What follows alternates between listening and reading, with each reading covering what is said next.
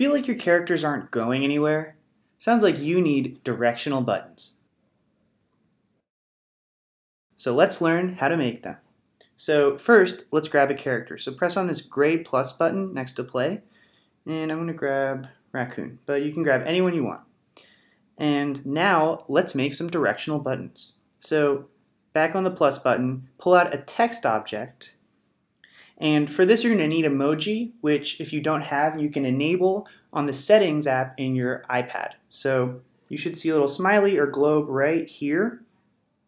Pick emoji.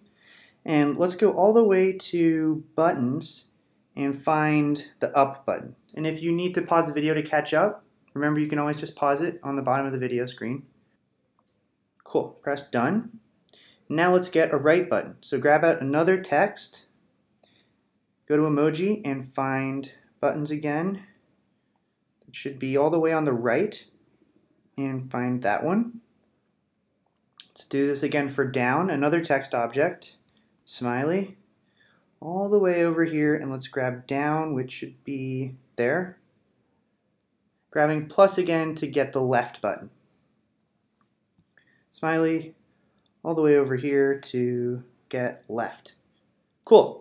So we have our 4 buttons.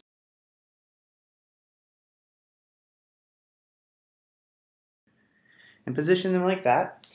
And now let's add a rule to Raccoon. And it's important that you add this rule to Raccoon because Raccoon is who's going to move. And the first rule is going to be that when we press up, Raccoon will move up. So add a new rule. And the when is going to be, if you don't see all these whens, press more on the bottom of your whens menu until you find is pressed. Pick is pressed and let's choose up. And this means that whatever we're about to write will happen when you press on that up button and press check down on the bottom. And now we're going to have Raccoon move up. So go to movement, which is the red tab, and pull out change Y by. So change Y by means moving up and down. And let's do 25. So long as you're pressing on up, Raccoon will move up. So let's see what happens. Press play on the top right corner of the screen. And if you press up, there you go. Super cool. All right, let's add more. So go back to edit and get out of here. And now let's add a new rule. So don't do the same rule, add a new one. So tap add a new rule and go back to is pressed again. And this time let's pick when right is pressed. Check. And let's go to movement and let's pick change X by. And change X by means moving left or right. So for this, let's put 25. Press check. Wonderful. Let's play.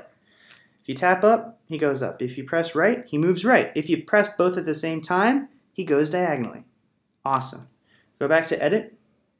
And let's get out of here. You can exit a rule by either tapping on the top or the X. So let's add a new rule. Let's do down next. So pick is pressed, down, check, and now go to movement again and pick change Y by. And now we're not going to do positive 25 because that would move Raccoon up. Negative 25 will move Raccoon down. So that little negative next to the 0 and then 25, press check, and let's see what that does. Up, right, down. Woo! What about down and right at the same time? Awesome. So cool. Okay, one more, and we're at the finish line. So tap out of this screen, pick add a new rule, is pressed once again, and this time, the last one, left. Press check. Now go to movement to make Raccoon move, and pick change X by, which does left and right. And if positive 25 made him go right, then what will make him go left? You got it, negative 25. Super cool. Let's play. Let's move around. Raccoon is now officially mobile. So now you can make super cool games where you can move your characters by pressing directional buttons. Can't wait to see what you guys make. See you later. Bye.